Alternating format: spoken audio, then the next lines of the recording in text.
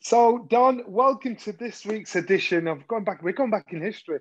I think the feedback last time from the last one we did, it was second to none. And again, I'm quite sure you're going to impress and blow everybody's mind again with your boxing knowledge and history. So this week we're talking about Max Schmeling and Joe Louis, and the rivalry between two fighters, two nations, and let's. I don't think we'll start with the first fight. I think we'll start with the background of both fighters. One being a sort of a homegrown hero, a homegrown god in Germany, Max Schmeling, and who was 9 years older than Joe Louis. Tell me a little bit more about him. Well, for me in boxing, a generation happens about every 5 years. So Schmeling was actually 2 generations removed from Louis. And the story of Max Schmeling, he started, obviously, he's a German fighter. He started out as a light heavyweight. And he came up in the shadow of Jack Dempsey. So Dempsey was this phenomenon, the biggest drawer, the greatest attraction, probably in boxing history in terms of live gate and creating excitement. He came into championship just as boxing was becoming legalized in all the U.S. and the rest of the world. He predated the British Boxing Board of Control that started in 29, the New York Athletic Commission in 20, the NBA in 1921. And many of these institutions came about because of the popularity that Jack Dempsey created in boxing. So when Dempsey fought Tunney in the rematch and lost, both he and Gene Tunney retired. So you had the 2 greatest attractions. They had drawn a $2 million gate in 1927, which is unbelievable. Ridiculous. That's about 20 million pounds in today's figures. Well, I would say it's almost closer to 200 million because you could buy a house then for $5,000. A house now costs $500,000 that you would have paid $5,000. So it's actually incredibly how exponential. And remember, this was without any television revenue. So it put everything on its hat. Now you're a promoter, you're in boxing, you're excited. Dempsey, Tunney, the long count, a memorable fight. Tunney wins in a second big upset. And what happens? Both guys retire. It would have been as if Ali and Frazier retired right after their fight, or if Leonard and Duran retired after that. The peak of boxing, the peak of interest, and the 2 biggest attractions walk away. So there's a worldwide search to fill those shoes, which was almost impossible to do. And they went through America with guys like Jack Sharkey, who rose to the top, and light heavyweights like Tommy Loughran, who came into that situation, and young Stribling. And in Europe, you had Paulino Escudon and Max Schmeling, who he resembled slightly Jack Dempsey, and they built him up over here as a guy. He's coming from Europe to take the title. It's the World Championship. And after about 3 years of tournaments back and forth and a round robin, he fights Sharkey for the title and wins it ignominiously on a foul, the only time in boxing history that the championship won on a foul. So he didn't have much credibility, particularly with the American public, where, if you box over here, Johnny, it's no rules, just you fight till the death, and you bump heads, you get hit low, there's no disqualification, just come back and try again.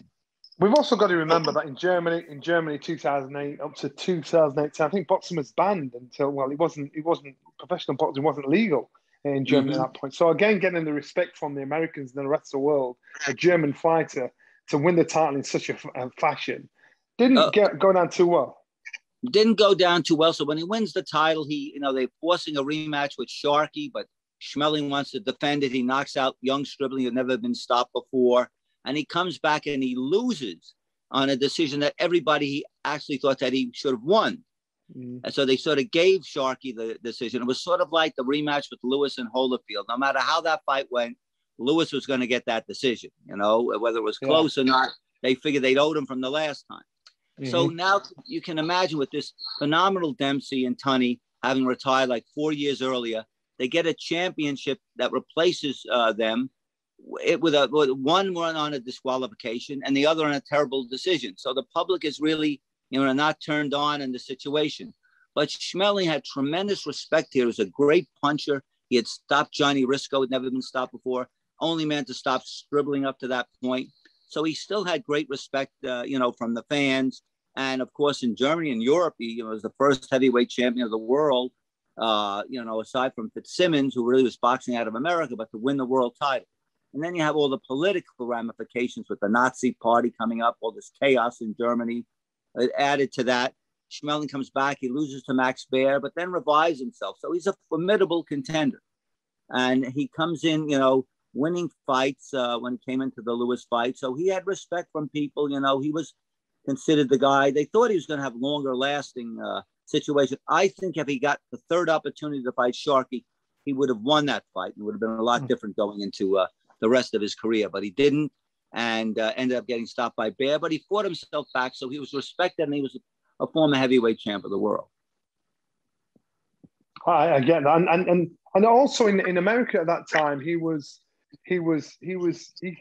in as a hero. Even the president at the time spoke German as well, spoke to him willingly, happily, saying, "Look, I want you to win." So then when he comes in against Joe Louis, he's brought in, and people are thinking, "Wow, this guy is he was a hero. He came in, cheered. He came in, and Joe Louis came in, and the black side of America, they supported him, and the white side supported the German fighter. So therefore, it was I suppose he had the support of the crowd away from home, away from Germany. Yes. Yeah, no, he was in. Look, they said at one point in the early 20th century, the majority of Americans had some German ancestry in them. They were the largest influx of immigrants, when they came in here as early as the 18th century. So he was really embraced, and particularly New York. Yorkville was a very big German population. Ridgewood. He was very heroic, and he carried himself well. There was no controversy about Max Schmeling. If anything, the perception was he got shafted. If you recall what the situation was later in his career, he fights Sharkey, the rematch. The famous phrase, "We was robbed," was coined by Schmeling's manager, Joe Jacobs, as a result of that decision. And then after he beats Lewis, he doesn't get the opportunity to fight Braddock. They put their way out of it and to sign that big deal where Braddock got 10% of the profits of Mike Jacobs' shows for the next 10 years on Lewis to get him to pull out of the Schmeling fight. So he wasn't getting, the sort of just due he might have had he been an American. So, there were no ill feelings. Schmeling was respected for what he did. We've also got to respect that going into the first fight against Lewis, Max Schmeling was the underdog. He wasn't. He was the older fighter. He was, Yes. Joe Louis he's a young buck coming through. He was the underdog. He wasn't expected to win, and underestimated by Lewis. Oh yeah, 100%. I mean, he was at the sentimental favorite, you could say. I mean, to go back to Joe Louis, he turns pro in 1934. Well, Max Baer had just won the title by beating Primo Carnera, and you have to look at the situation there. As I said, Tunney and Dempsey retired. You had a string of heavyweight champs who basically would win and lose every time they fought. You get Schmeling winning the title. He makes one defense and then loses to Sharkey. Sharkey defends against Carnera and is knocked out.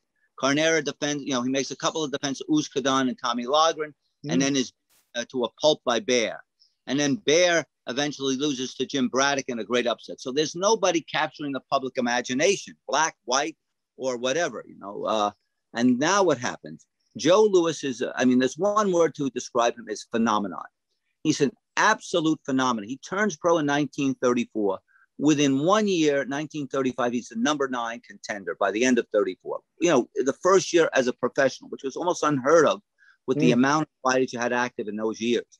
By 1935, a year into his professional career, he's the number 2 contender, right behind the ex-world champion. So it's incredible rise that Joe Louis has. He just comes up so fast, and he's embraced. The reports out of Detroit and Chicago are, amazing when they bring them back to New York, where the big promotions were in those days. And he's knocking out guys, good fight. Lee Ramage he's beating, and he beats Patsy Peroni on a decision. The fight that probably brought him to the attention of most people was when he knocked out a fighter named Stanley Pareda, who was a marginal contender, had been top 10 about 3-4 years before. And Lewis blasted him out of the ring in about 80 seconds. And people were, gape mouth. They couldn't believe this. And again, he was 19, 20 years of age and just blowing through fight. They'd never seen anything like this in boxing. Well, he was a comet and accelerating higher and higher. And you look at his record, I think his first 23 fights, he knocked 19 of them out. This guy was just cleaning up the division, second to none. Absolutely. And so when he comes to New York and he fights Primo Carnera, who was the ex-heavyweight champ, and whether they perceive him as great or not, he still was a giant of a man, over 6'5" tall. He was a heavyweight champ. He had beaten Uzkadan, he had beaten Logren, he had beaten Sharkey, and Lewis comes in, demolishes him. And then again, the people are shocked. 55,000 people in Yankee Stadium to see this fight. It's a black fighter, and everyone embraces him. He breaks the color line. They just know that this is a great fighter, and nothing else really mattered to the 99% majority of the people. They're seeing something. They're writing about him at that point as a great fighter. And then he fights Max Baer, and he becomes what is basically the de facto heavyweight champ of the world. People knew that Braddock got in on a pass, sort of like when Leon Spinks beat Ali or Buster Douglas stopped Tyson. They knew that he won, but they knew that in the rematch they wouldn't stand a chance. And so Baer was a guy they felt was champ, would have got, again, like if had Schmeling had the third fight with Sharkey, would have won. Had Baer fought a rematch with Braddock, he would have probably beaten him. But he fights Lewis instead, $1 million gate, the first time since Dempsey. So the fans, the promoters, everybody, the press were exciting for a new hero. He knocks out Baer, and this is it. This is not only a good heavyweight, this is a great heavyweight before he even wins the title. So you're looking at the pedigree of both fighters. Joe Louis he's not giving Schmeling the respect he probably should have done. You know, looking at this guy that was probably a little bit older, 9 years older than him. He didn't expect him to give him that much trouble. And then all of a sudden, Max Schmeling did his homework. He knew what he had to look for, knew what shot he had to look out for. I think he watched the fight 6 months before they actually got in the ring together, and that's where the stories of both fighters, the lives of both fighters, the real story began. Yes, how one can turn from a hero into a zero into a hero. Yeah, I mean, Joe Louis, again, it's just like they were serving up Max Schmeling like a bratwurst on a platter for Joe Louis to knock out en route to the title of Jimmy Braddock. And it was just, window dressing. And one more champ. He had already at that point beaten former heavyweight champs Primo Carnera and Max Baer. And he knocked out King Levinsky, who was a top contender in 1 round. So this was a guy they found for him. He drew 30,000 people in Yankee Stadium. But by and large, Louis, yes. And as you know, as a fighter, John, they're writing, it's going to be a slaughter. He's 10-1. There's no contest. One more stepping stone. You believe it. It gets into your mind, and you drop down, emotionally and mentally, psychologically. You don't have the edge there. Say, oh, I'm going to beat him. And you start, as they say, you believe your own press clippings. And that happens to many other fighters as well. When you're most heavily favored to win, you generally lose because I think it's more psychological than physical. Without a doubt. So June the 19th, 1936. This was the night. This was the fight. This is what shocked American boxing fans, but lifted the German nation when this fight took place. Oh, yeah. As I say, he beats the de facto heavyweight champ. Not only does he defeat Lewis, he knocks him out. He knocks him down. So I think that, they had turned Lewis into almost this, one of these godlike figures who came down from Mount Olympus. So the press doesn't have a tendency to hype. It's not that Joe Louis would not become this great heavyweight, maybe the greatest of all time. But at that age, I think he was just 21 years of age when he boxed Max Schmeling. He didn't have the experience, and it proved. And Schmeling, an older, wiser fighter who had been in with the very, very best, learned from his mistakes. He knew what defeat was, and he just perfectly planned out the bout against Lewis, landed those right hands and those punches, and dropped Joe and stopped him. So now this. I don't think people dismiss Joe Louis, but they said, look, he's great, but he needs, he's not what we thought initially. He's not invincible. He's human. He has feet of clay. And Schmeling revived his career, as you said, and got himself back on track in Germany and the world. And he was revived as a fighter. He got a second life. So you look at both fighters, and at that point, then how did he go back and lick their wounds? Max Schmeling goes back to Germany. He was sort of a celebrity even before he boxed. Now he's a superstar. Hitler wants him to stick by him to say, what, this is our race. This is what we do. Joe Louis, there was riots in Harlem. People, they lost it. They couldn't believe what had gone on. So now Joe Louis is thinking, I've got to get this right. I've got to fix this. And so the fight goes on. Life goes on. Then it comes to fight number 2.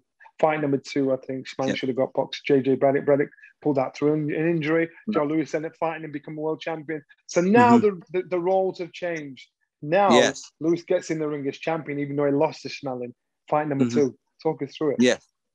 Well, what has happened, and by the way, after Louis lost to Schmeling, he didn't sit around and brood. 8 weeks later, he came back in and knocked out Jack Sharkey, the former heavyweight champ who had won the title from Schmeling. So he came right back to reestablish himself. You know, in those days, if I didn't go to a psychiatrist and a therapist and a psychologist and a hypnotist, they went right back in the gym and right back. Can you imagine that? Can you imagine that today? Can you imagine, I don't know, Anthony Joshua getting straight back in 8 weeks after losing to Andy Ruiz? Can you imagine Deontay Wilder getting straight back in after getting pummeled by Tyson Fury? It's a different breed of fighter. It's a different attitude. Even the gloves were different, man. Oh, they're fighting sometimes with 6-ounce gloves, you know, and amazing. And heavyweight, so this power is out there. No, Lewis came back, and then he fought a fighter, Ali Tour, was the number 3 contender in Philadelphia, at Tour's back hometown. 37,000 people turn out for that. He fights Bob Pass, so he fights his way back into contention. And as I say, Schmeling goes to Europe, takes some fights. He thinks he has Braddock. They manipulate him out of the Braddock fight because they know Joe Louis is the contender. And John, in the meantime, you see the rise of the Nazis. You know, they're not declaring war yet, but they're really now a presence. And this is really they epitomize evil. Schmeling himself was not a Nazi. In fact, he ended up being paratrooped into Greece. They don't do that. Use Greece during the war. They don't generally put you on the front line if you're a real party holder who is out there for propaganda purposes. But anyway, so he comes back. He's waiting for a shot. They get Joe Louis into the title, but nobody's really accepting Joe Louis as the heavyweight champ, including himself, until he fights and beats Max Schmeling. And the rematch is really, this is for all the marbles. This is the fight. You can win all the titles. You can claim all the victories, but until and unless you beat Schmeling, you're not going to be the heavyweight champ of the world, in the public, in the press, and in your own mind.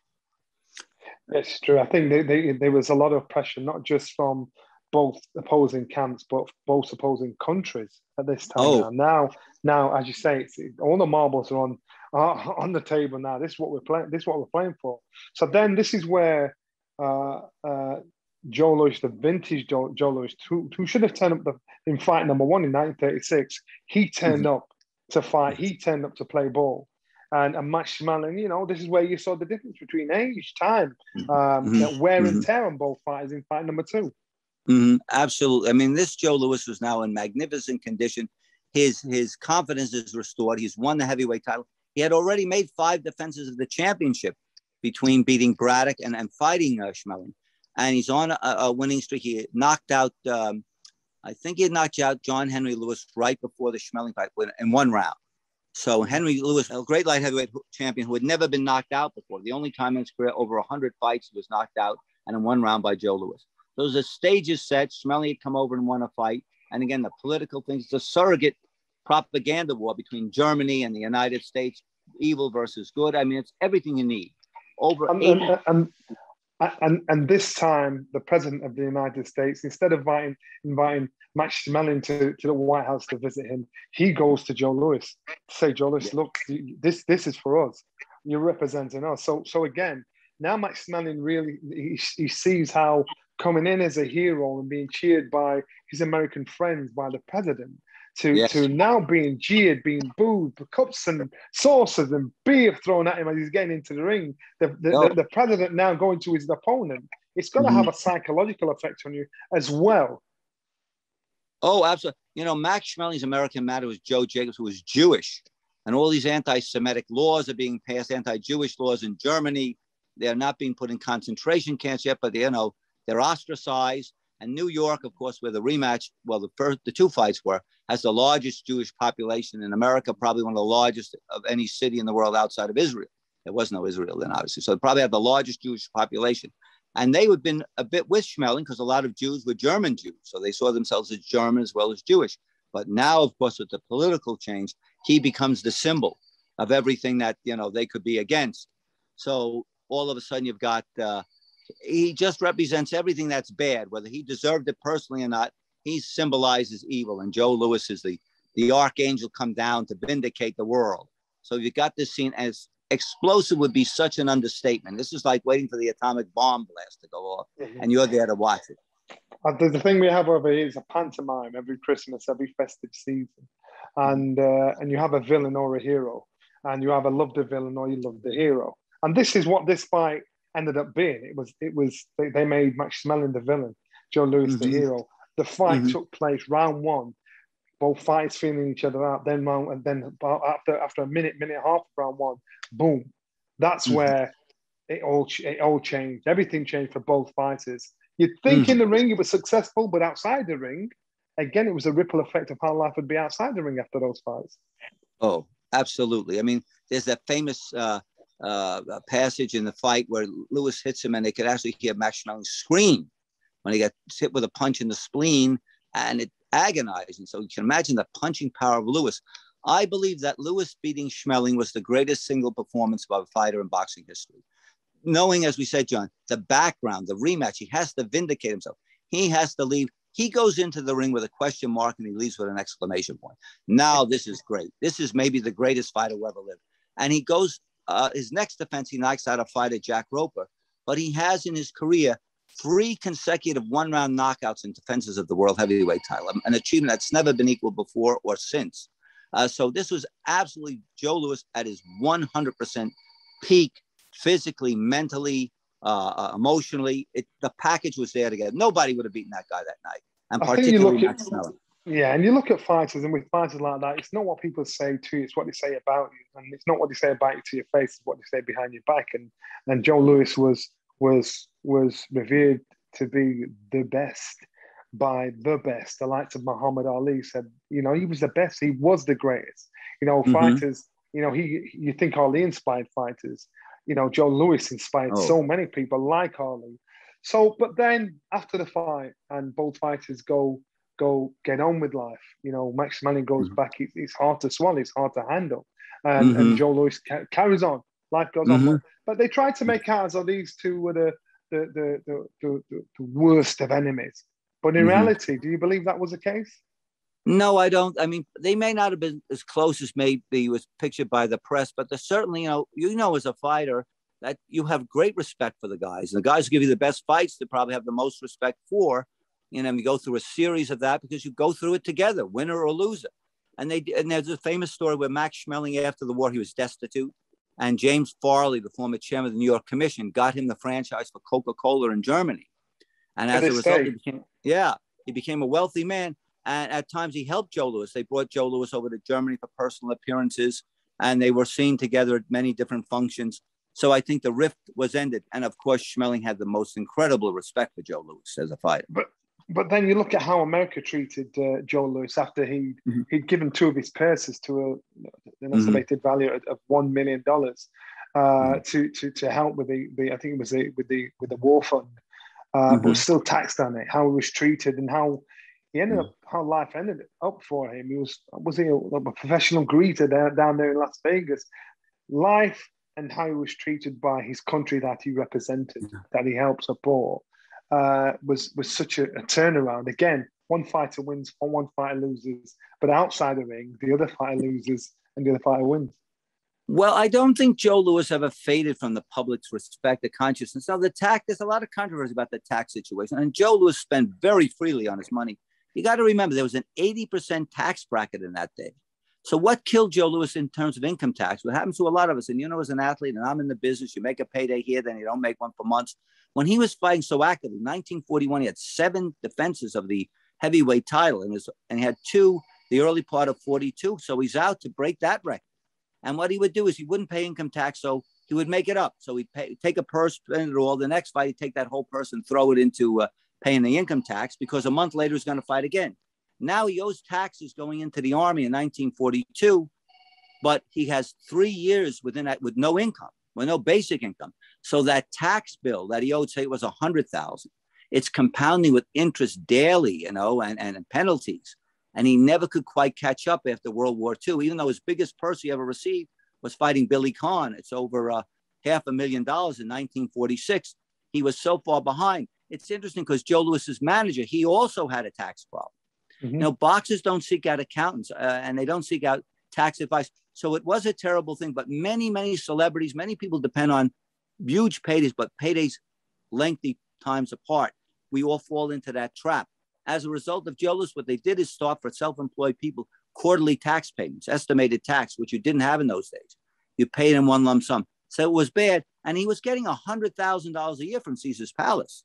So he wasn't out there with a cup and pencils in the street begging for money. And Joe Louis, they had a saying about Joe. He was America's guest. Joe Louis never had to pay anything. He shouldn't have to have been that. But he was making personal appearances, and it did look sad. But it happens to a lot of fighters who will round up a lot worse than Joe Louis. You know, he was buried.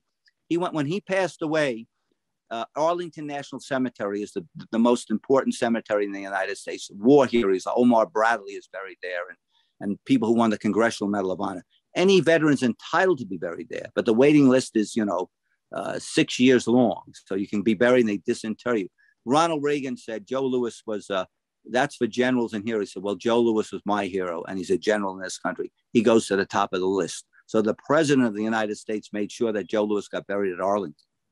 So he had incredible respect. He did have financial problems, but many boxers do, many entertainers do. You see, when you tell that story, it reminds me of my old trainer, Brendan Ingle in Mentor. Brendan always said it's always the same story, different actors. And so the story you tell us about the financial woes of Joe Louis is, I'm quite sure, like myself, many fighters that have been trapped in the same situation, we all gone down the same hole. Mm-hmm. Yeah, we do. And, hire a good accountant is the best thing. Well, here's the problem. Joe Louis, in those days, a boxing manager managed your career, but they didn't manage your life. Now great fighters have accountants, they have lawyers, they have people, tax consultants. In those days, as I said, his managers wound up in tax problems. So they didn't have any guide. You didn't know, make a fight, we'll take the money, we'll pay it later. And unfortunately, that was the perception, because the managers and trainers had no better education than the fighters. They were mostly ex-boxers who didn't have any education, and particularly handling hundreds of thousands. We all came from basically poor backgrounds. But then you look, on the other hand, you look at Max Schmeling, and Max, even though on many occasions he and Joe would probably get together for a publicity shoot, but he still helped him out financially. So when people look at this from the outside in, they see two fighters trying to beat each other up, trying to get the better of each other. But in reality, they are probably closer than siblings, because there's a bond that most people don't understand. Mm-hmm. Mm-hmm. Well, their careers are eternally linked. You can't say Louis without Schmeling or Schmeling without Louis. It's just it's become part of history. I mean, made a motion picture about them 60 years, 70 years later. I don't think there'll be a picture made about Ruiz and Joshua 70 years from now. Mm. So looking back, probably is there a moral of the story? I don't know, but you're looking back. Is there anything that even emulates the story, this dance between Schmeling and Louis, or anybody or any fighter that you'd think would be heavily inspired by them? Well, I think every fighter should be, and the thing is, don't give up. Don't give up because you can always come back. Joe did, and Schmeling did, and they both lived a different life afterwards. But Joe Louis never was a minute out of being one of the great icons in American history. I mean, he transcended even boxing. Forget about that. Sports, forget about that. He's one of the most iconic figures. He's probably as well known as any non-politician in this country. And what he did for Black people in this country, the people with kids, he was the first Black man that a white family would invite over for Thanksgiving dinner. And he was the first Black man to play on the PGA golf as well. He broke the color bar. He was the one that actually was the first to do that. He loved golf. He loved golf and everything. Yes, people would die to get pictures taken with Joe Louis. He really was truly an American hero. And he opened it up in baseball, integrated here decades after, a few decades later. But he gave that inspiration that I could do it. And he inspired so many people because, again, he was a great, great athlete. He was not braggadocious. He went into the service. I said he became a hero going into the army, and Muhammad Ali became a hero because he wouldn't. And it's trained the juncture in time with your actions, what they were, and how it reflects on things. But, Louis was always revered and continues to be so, and is a great athlete. And Schmeling, again, the first great heavyweight champ, a single heavyweight champ to come from Germany and Europe. And he conducted himself that he was able to come back not only as a fighter, but as a person after the rubble of war in Germany. And it destroyed not only the German people, the actions of Hitler, more so than anyone else, and came back from nothing to build a business and crawl out of that. So it's a great, phenomenal story. It's almost a mythic kind of a story. Don, every fighter, every story has its own tale. And this has been an absolute pleasure. As per usual, you blow our minds with your knowledge. And thank you very much. Thank you, John. It's a privilege to be on the air with you.